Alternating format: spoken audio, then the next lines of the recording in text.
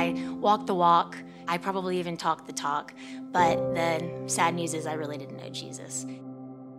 Everything changed. And that was with the birth of my daughter. Who is this Jesus? Who is this God? The one that I've learned about forever, my whole life. Why does he love me so much to give me these blessings? I've done nothing to deserve this. All my mind revolved around was money, drugs, sex. We would do about $3,000 worth of pills a month.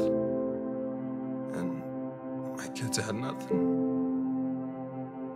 And I would think, you know, dying don't seem too bad. I can remember when I was a kid, I used to think everybody would say, oh, you're so nice, or you're so good, or you're so this or that. And I think, yeah, but they don't really know me. Nobody to talk to, nobody for loving or any kind of comfort. And I always knew that God was there. I always felt he was for the other guys. But he died for me. If he can forgive me, I can forgive me.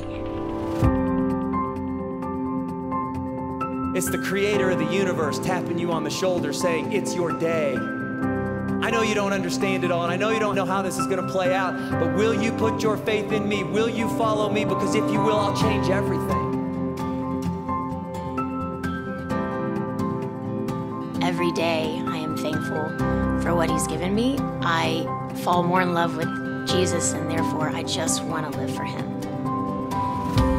Now I'm at such peace that, I can't wait to be in my Savior's presence. There's no such thing as too